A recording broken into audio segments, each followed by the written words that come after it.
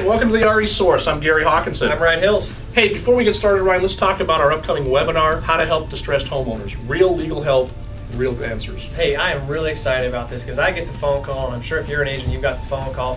Hey, help me out. I'm upside down on my house. What do? Short sale, foreclose, or loan modification? Run away?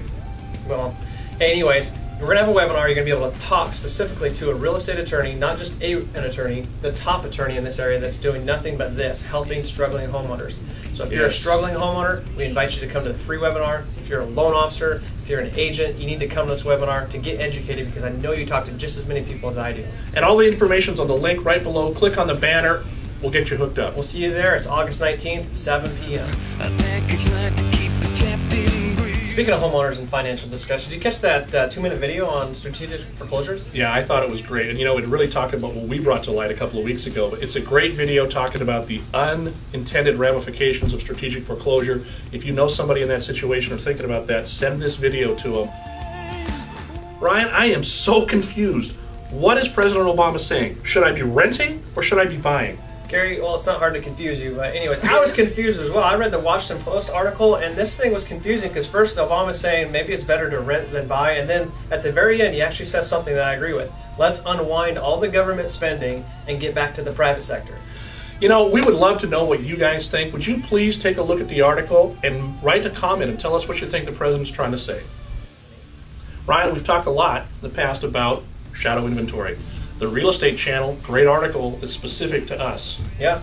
In Seattle area alone, they have 946 homes that they foreclosed on as of July. Wow. Only 51 of those have hit the market, and out of those 51, only 8 are over 300,000.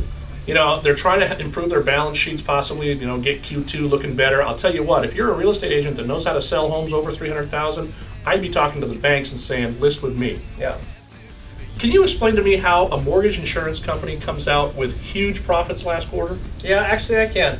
This is a story, and you won't find it on the news anywhere because this just happened to me this week. I was talking to my buddy. He's a private investigator. Yeah. He says, Ryan, guess who my biggest client is? Not me. MGIC, the mortgage insurance giant. Wow. So I'm like, all right. So I'm listening on the phone call. He says, guess how many files they give me? I guess they just give them stacks, and they say, hey, find fraud. And out of 10 files, he says 80% of them, 8 out of 10 files, are actually fraudulent. So they say, find a way that we don't have to pay for our insurer on this loan. Yeah, and they're not paying. Guess what? I hang up the phone with this guy. True story. Hang up the phone with this guy. Start doing my research for the show. The next story I look at, MGIC leads the way with $24 million in profit this year. Well, no crap. Well, it's not hard to make a lot of money when, you know, you take a bunch in that you're supposed to insure and just say, nah, we're not going to do that. How does that possibly work? And how does it affect you and I on the street? It's going to slow our recovery down if they're not paying the banks back the insurance that they owe them. You know, this is the kind of stuff that doesn't make the everyday news. And Ryan, I think you made a good point. Hey, you know what? I don't know what you want to do with this story, but it pissed me off, so I just wanted to talk about it and share it. So do what you want with it.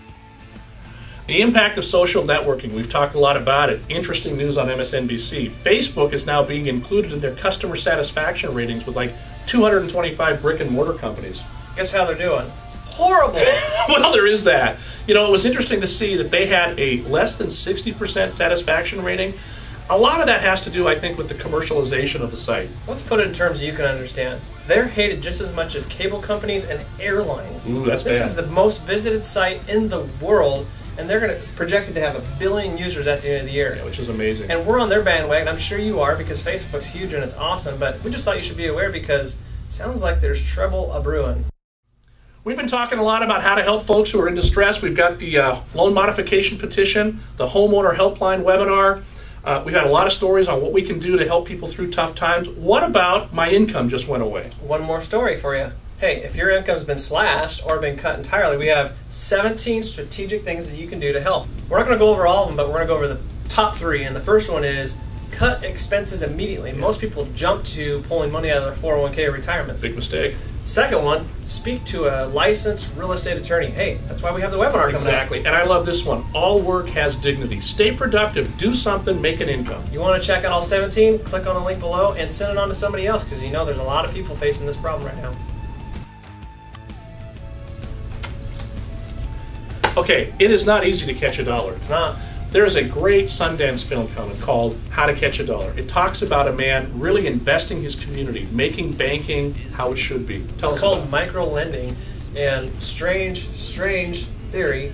lend money out without trying to make money back. It's to help the community. So you don't collateralize it, you just actually help a businessman buy something? No, you can check the trailer below. It's a couple minutes. It's an awesome trailer. It's a new movie coming out, and we're going to go check it out. You're invited to come with us. We'll have the information below, but at the very least, check the trailer out. Yeah, it was really well done. Hey, I'm Gary the Hawk Hawkinson. I'm Ryan Hills, and you know what? Sign up for that webinar. We'll see you shortly. Thanks for watching. Forward, subscribe, comment. And we'll see you next week.